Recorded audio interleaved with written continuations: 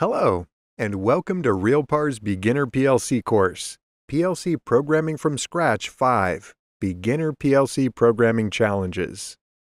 This is the 5th course in a series that is packed with practical hands-on lessons about PLC programming.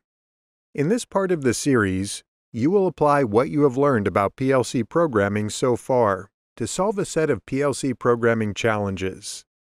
After completing the course, you will be confident in your ability to apply your PLC programming skills to solve real-world problems and be ready to extend and modify small projects on your own. By the end of the course, you will have proven yourself to be a confident, competent PLC programmer. Although this course is designed for beginners, it is not designed for complete beginners. This is the 5th course in the PLC Programming from Scratch series. If you haven't already, I highly recommend that you follow PLC Programming from Scratch 1, 2, 3, and 4 before following this course. In PLC Programming from Scratch 1, we learned some foundational information about PLCs in general, and Micro 800 PLCs specifically. In PLC Programming from Scratch 2, we learned how to write simple PLC programs using variables and bit instructions.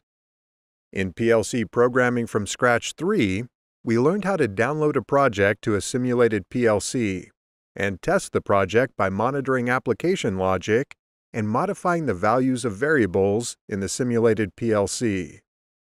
In PLC Programming from Scratch 4, we learned how to test a PLC project by connecting the running project to a digital twin of a physical process using factory I/O. Although you don't need to follow PLC Programming from Scratch 1, 2, 3, and 4 before following this course, it may help you to more easily understand the problems presented in this course.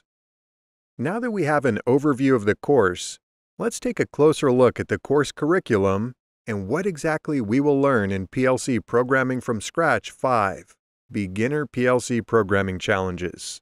We'll do that in the next lesson. Before moving on, I want to point out that the starting project for this course is available to download in the description of this video.